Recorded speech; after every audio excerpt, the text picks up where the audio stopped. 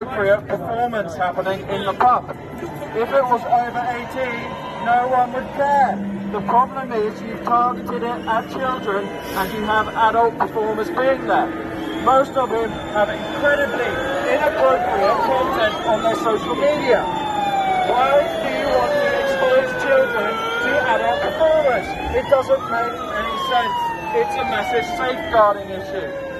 If you took a child to a strip club, social services would step in and the venue would most likely be closed down. So why is that not the case here? Why are we endangering children?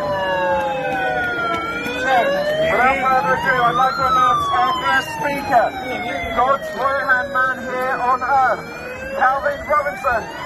Yay!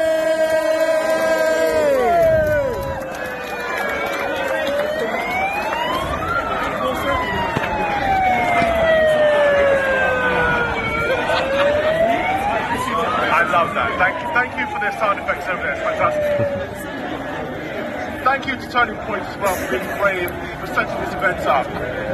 Thank you for everyone on their side who has come and been brave, fighting against the woke mob. There is literally a mob over there. They'll call us fascists, but they don't want to hear us speak. The irony of that. But they're not bothered. I'm not going to shout over them. I will speak. If they want to hear, they will hear. This, what comes down to matter what's right? We know that it's not right to sexualize children. We know that it's wrong. However, people on the other side will say it's about inclusivity, it's about tolerance, it's about diversity, it's about equality. It's about what's right and wrong.